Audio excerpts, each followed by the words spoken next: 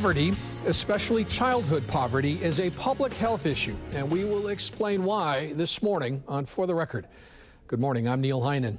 In the current issue of Madison Magazine, my wife Nancy Christie and I reported on the prevalence of hunger in food-rich Madison and Dane County.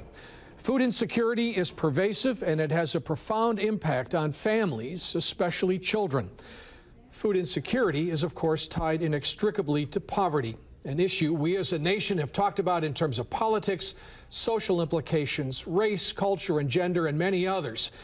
But there is a growing movement to consider poverty a public health issue.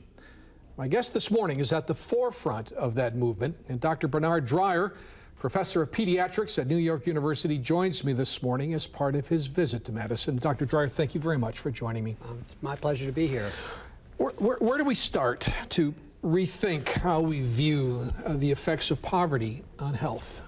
Well, I think the first thing that we talk about, we meaning doctors, especially pediatricians concerned about childhood poverty, is that poverty is a health issue, that the definition of health is not just medical illness, but it is also child development, its well-being, and its ultimate productivity as an adult.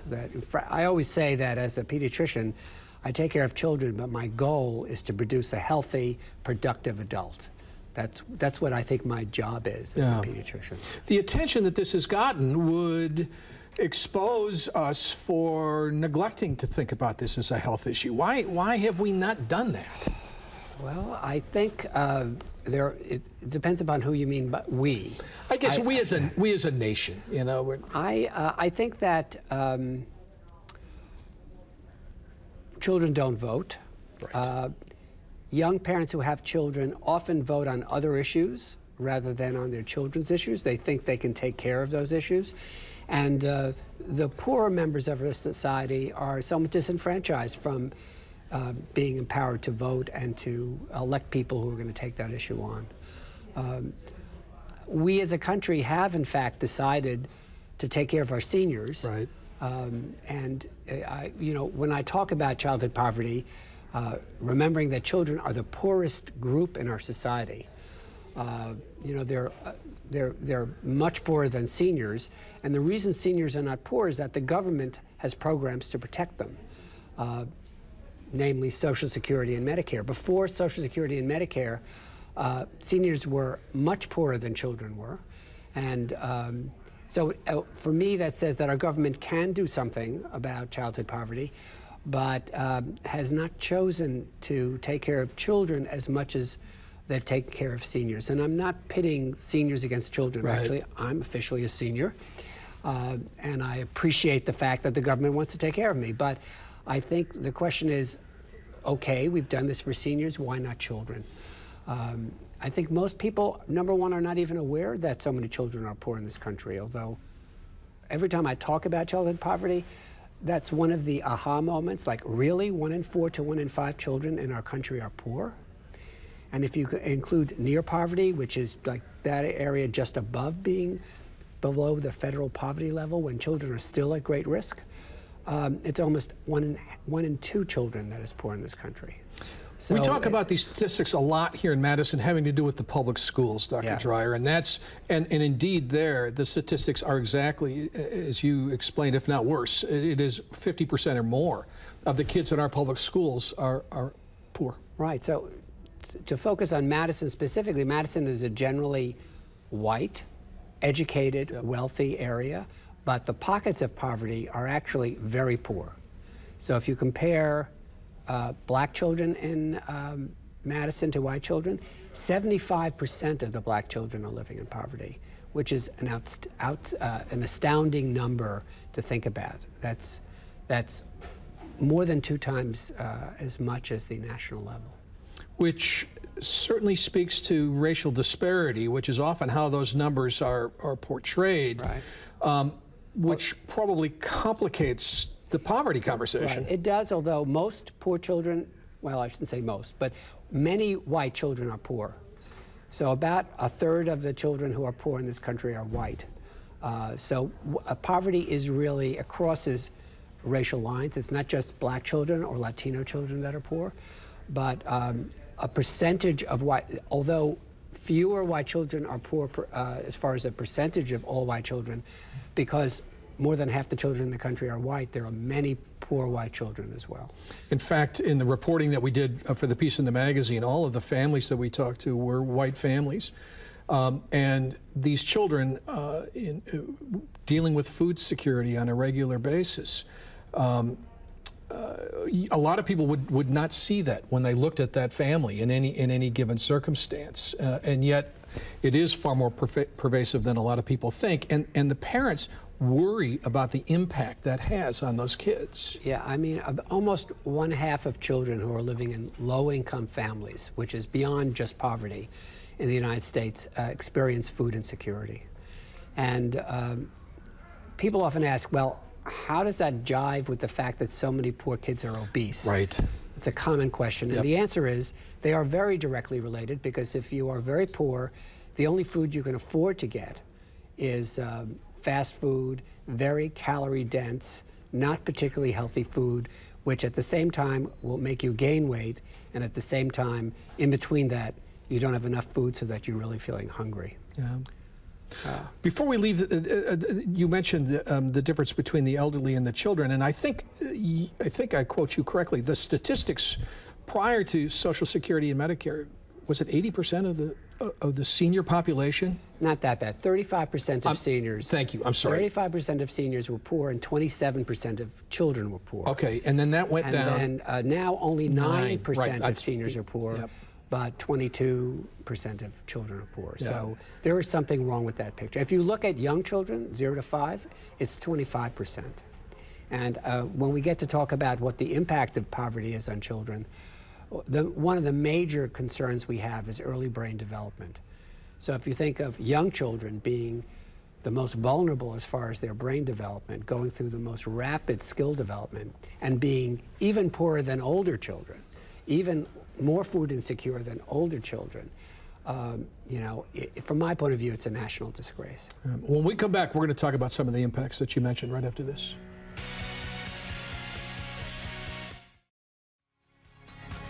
My guest this morning is Dr. Bernard Dreyer, who is past president of the American Pediatric Association and a professor of pediatrics at New York University. And Dr. Dreyer was in Madison this week to talk to a whole bunch of people, including a public conversation that was held on Thursday, talked to the city council, met with doctors about childhood poverty and its relationship to health.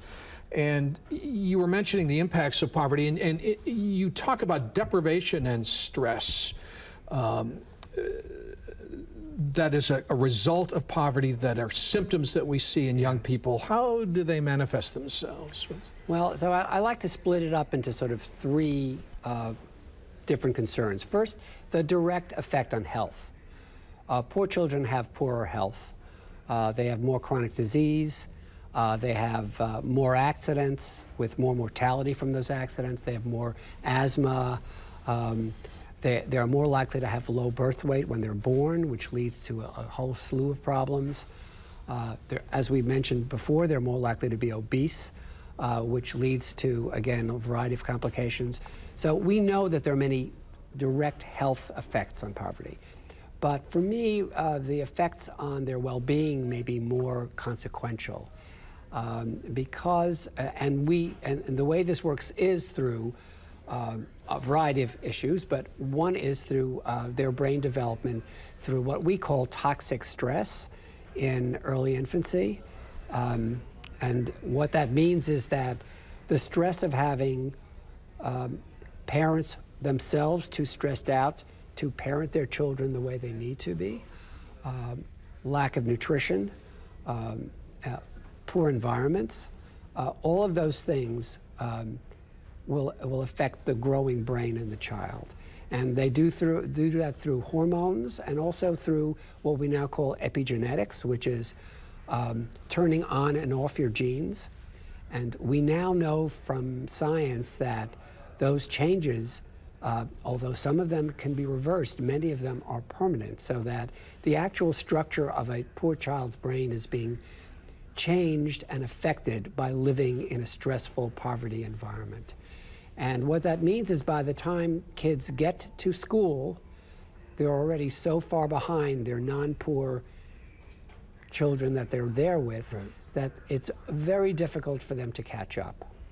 And so, you know, they're on a pathway of intergenerational poverty, frequently not graduating high school, having low-paid jobs, you know, more adult crime, all the things that we know that, you know, you really have to start early to intervene.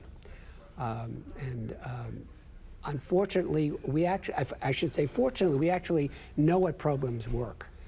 We know that home visiting to help parents is very effective. We know that high-quality preschool and high-quality childcare work. We know that programs in pediatric primary care, like the Reach Out and Read program, where doctors work with families and give them books so that parents read more to their children, really helps. We know that giving parents some extra money through programs like the Earned Income Tax Credit and like making high-quality child care affordable, we know all of those things, we know from science, will improve the child's outcome, will make that child be as good as any other child by the time they get to school. The problem is we're not doing those things. I shouldn't say we're not at all. We're not doing them up to scale. We're doing them on a small level, but we're not bringing it to scale for the large number of poor children in our country. Okay, we've talked about this for a long, long time now, early childhood and many of the programs that you have talked about. I appreciate that we're not doing it up to scale, that's one challenge. But if indeed the family is not lifted out of poverty, can those interventions succeed? I think I always talk about a two-pronged approach. You have to lift families out of poverty. We have good evidence that being lifted out of poverty makes you a better parent. It's not that these parents don't love their kids or don't want to do it, but the stress of poverty, the lack of resources that they can't provide to their kids, makes it almost impossible for them to be the parents that they need to be. So yes, we need to lift people out of poverty, and we can talk about some things we can do to do that. At the same time, I think most of the parents need the extra, most of the kids' brains needs the extra help of these programs to A, make their parents better parents, to support their parents in parenting their children, and then get them into the educational system with high-quality education early in childhood so that they're ready to go to school when they're 5 or 6 years of age. So what can we do? Well, a couple of things I talk about. One is that, you know, the United Kingdom, 1999, decided to start a war on childhood poverty. Tony Blair started that and committed resources of the government over 10 years and dropped their childhood poverty rate from 26% to 10% from 1999 to 2010. So the reason I mention that's extraordinary. Right. The reason I mention that is frequently people tell me, yeah, of course I'm against childhood poverty, but what can you do? You know, I mean, it's too big a problem. It is not too big a problem. If you look at what programs now work for families, the Earned Income Tax Credit is very powerful. Food stamps or SNAP is very powerful. They are already lifting many children out of poverty. Other government programs like WIC, et cetera, do that. And then there are some problems that poor families have that we can take care of, such as child care. The cost of child care or the lack of child care, which means that parents can't go to work, is a big problem for poor families. So providing high-quality child care would lift many families out of poverty. In addition, I know there's this battle now around the Affordable Care Act, but one of the drains on poor families is uninsured adults have many out-of-pocket expenses for their health, in addition to not being healthy, and that's another cause of poverty. I estimate that if we actually provided high-quality child care and insured parents so they wouldn't have to pay out of pocket, we could lift another 5% of kids out of poverty. So that if we increase the Earned Income Tax Credit, if states pitched in as well as the federal government, if we took care of child care and health insurance, we could get that poverty rate down 5 or 10 points pretty easily. It's not that it's and that's what the British did. They figured out a package of tax credits, of benefits for parents. They raised their minimum wage to a point where if you work full-time, you're not living in poverty. In the United States, if you work at minimum wage full-time, your family is still going to be below the poverty level. So they raised it so that wouldn't happen. We could do the same. Okay, we're going to talk about some of the barriers to that and what we can do when we come back right after this.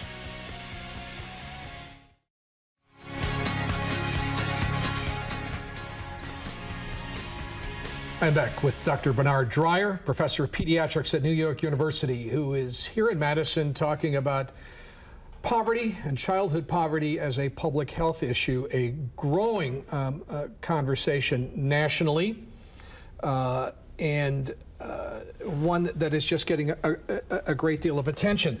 Now, you were talking about a lot of issues, the earned income tax credit, food stamps.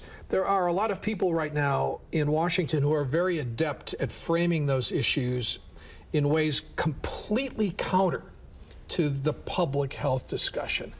How do we get at that dichotomy right now? Well, the sad thing is that the earned income tax credit was sort of a Republican idea. Right. It's supporting working people. You have to work to get it.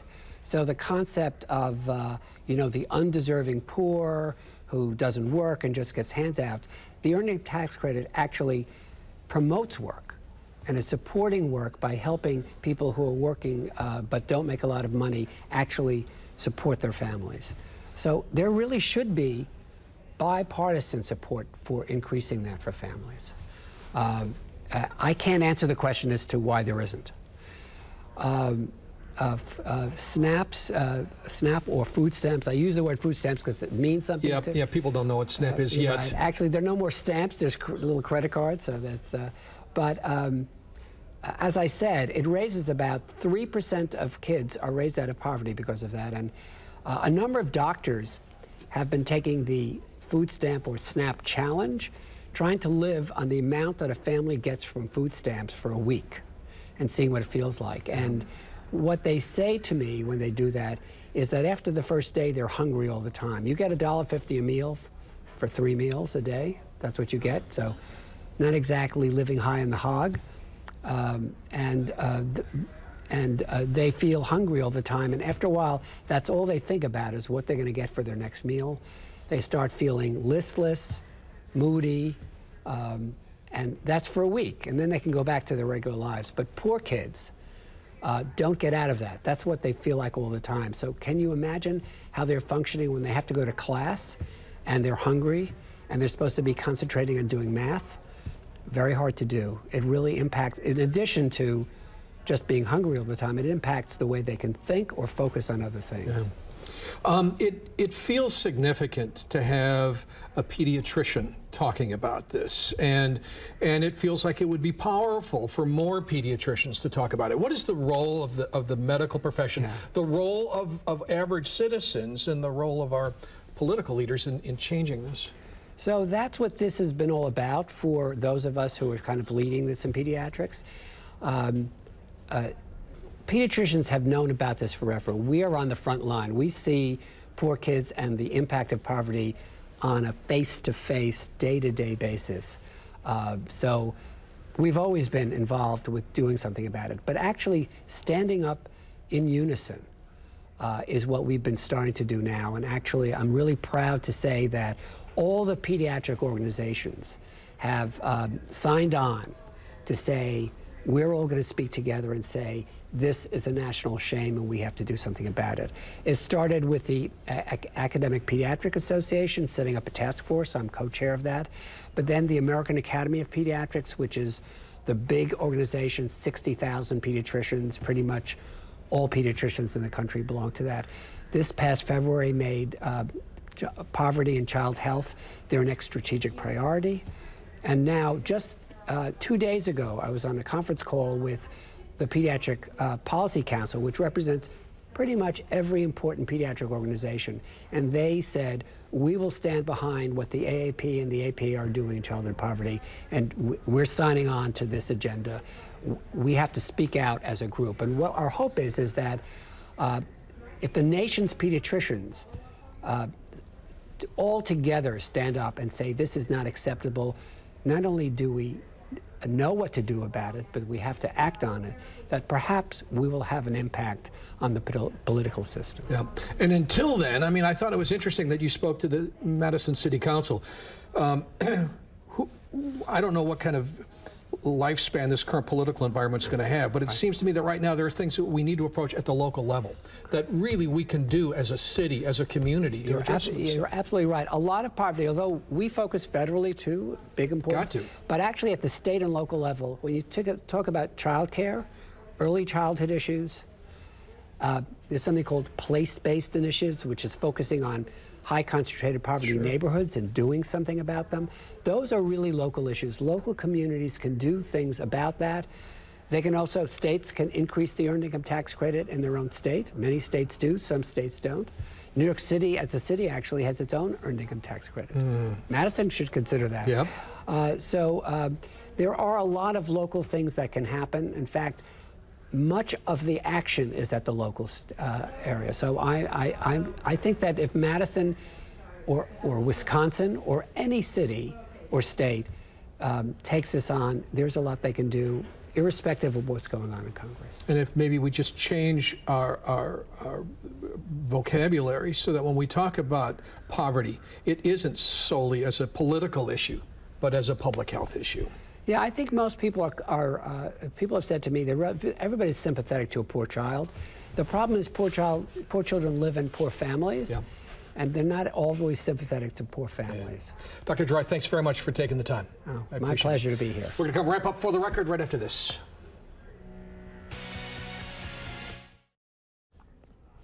My thanks to Dr. Dreyer for being here this morning.